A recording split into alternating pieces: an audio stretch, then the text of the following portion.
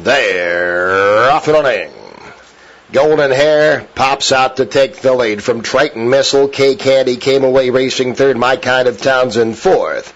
And behind that, Kendon Valley reserved up the inside of WW Conquistador, and Soaring with Eagles trails. Just 7 lengths front to back. They're well bunched. It's Golden Hare and Garrett Gomez way out in the center of the track, 3/4 in front. Triton Missile and Calvin Borel hugging that rail second. K Candy's in third. My Kind of Town fourth. WW Conquistador moves up fifth to the outside of Soaring with Eagles, and Kendon Valley is shuffled back to trail. Still 7 front to back. They clipped off the first quarter in a very moderate 23-1, and rounding the turn, Golden Hare in front by a half a length. Triton Missiles in second. My Kind of Town closing good ground to the outside in third. K Candy's in striking range fourth. WW Conquistador being nudged on now by Bridgmohan. A gap of 3 back to Soaring with Eagles at the back of the pack with Kendon Valley to the top of the lane, and they turn for home. It's Golden Hare set down by Garrett Gomez in front by an Triton Missile slipping up the inside under Calvin Borel, and behind that K Candy's trying to rally up third, and WW Conquistador.